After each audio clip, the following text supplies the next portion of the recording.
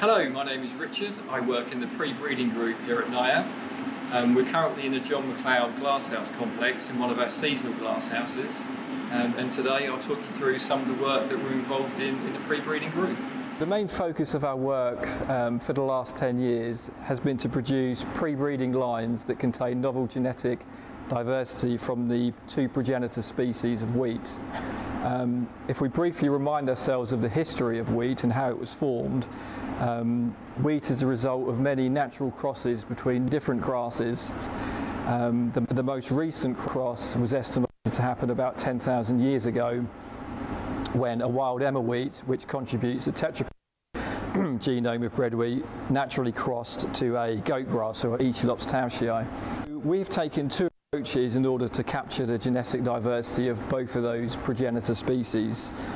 My colleague Fiona Lee has focused her efforts on the tetraploid side. She's managed to source a collection of 50 wild tetraploid donors, and she's directly crossed those to Robigus and Paragon, which are two elite wheat varieties, and you'll see more about her work later on in the field today. I have concentrated my efforts on the D genome, on the goat grass. We can't actually directly cross a goat grass into elite wheat, so I have to make a synthetic wheat and use the synthetic wheat as a vehicle to transfer the genetic diversity from the D genome into modern wheat cultivars. So essentially what I'm doing is recreating that cross that happened an estimated 10,000 years ago. So we have successfully managed to resynthesize 50 novel synthetic wheats, each with a novel goat grass donor. And it's the goat grass, the D genome, that we're hoping to exploit in our field populations. In order to generate those field populations, we need to cross our synthetic wheat into two UK elite wheat varieties. We've picked Paragon and Robigus, Paragon being a spring wheat and Robigus being a winter wheat. We make the first cross, which produces the F1 seed. We grow on the F1 seed, and then we cross it again to Robigus or Paragon to produce BC1 generation. We then self the BC1 generation through to BC1 F5, and that's the last generation that we see here in the glasshouses. So the field material that we're going to see later will all be BC1 F6 material. But I have some examples of some of the later generations that we've produced. These are BC1 F5 plants, and already you can see some of the improvements that we get from crossing synthetic wheat into our elite wheat.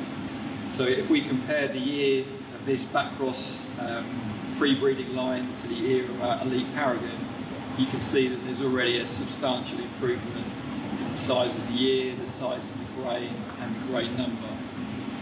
And we also see similar improvement in traits such as tillering. Obviously tillering, seed size and seed number are very key yield components, and they're very important for breeders. And we can demonstrate that we're able to improve some of these key traits. All of the crossing that we've done for this project is what we call conventional crossing. And by that I mean that I've sat down and manually removed the anthers and then sprinkled on the pollen from the pollen donor. And I can demonstrate to you now exactly how we emasculate our plants. First of all, we need to choose a suitable ear, and generally speaking I like to pick one that's about 50% emerged from the flag leaf.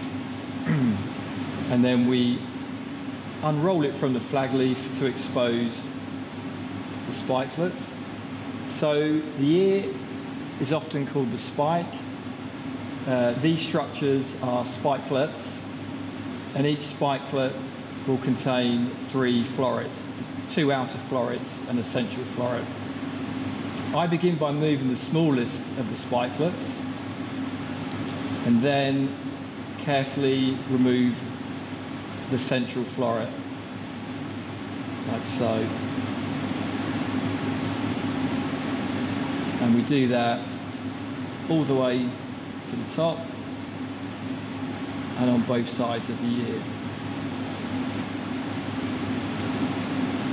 Once we've removed the central florets, we need to cut down the 2 outer florets to expose the anthers. I tend to cut just below halfway. If you cut too high, it's much harder to extract the anthers. So don't be afraid to cut a little bit low.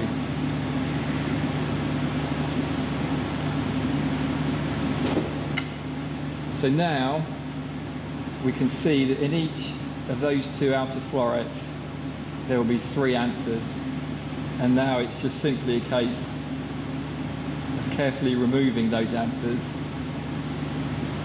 whilst not damaging the stigma. And we obviously continue that process through each of the florets. We then bag the ear to prevent any pollen contaminating our cross.